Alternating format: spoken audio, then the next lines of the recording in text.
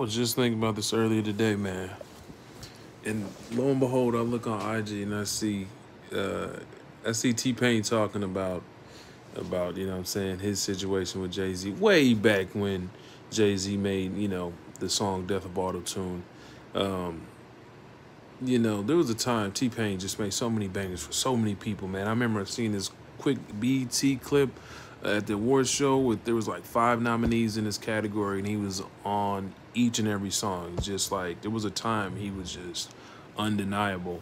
And honestly, man, if I really think about it, man, people went so hard on T-Pain and that shit was not deserved. Like, look, I said it before, man. I heard Death of Autotunes, I was for it, you know what I'm saying? I was like, yeah, man, we need these motherfuckers to get back to rapping and spitting it, blah, blah, blah, blah. But T-Pain was never a rapper, though. You know what I'm saying? So where was all the hate coming from for him? You know what I mean? It's not his fault he did something so great that everybody wanted to do it. Then everybody gave him heat for it. And then years later, damn near all these big artists is using auto tunes to some extent. So it's so funny to me looking in hindsight. You know what I mean? Because T-Pain was the shit. I still fuck with T-Pain. You know what I'm saying? I like that he's in a whole different lane now. He's saying he be streaming video games and he be making more money doing that than he ever did making music, which is crazy.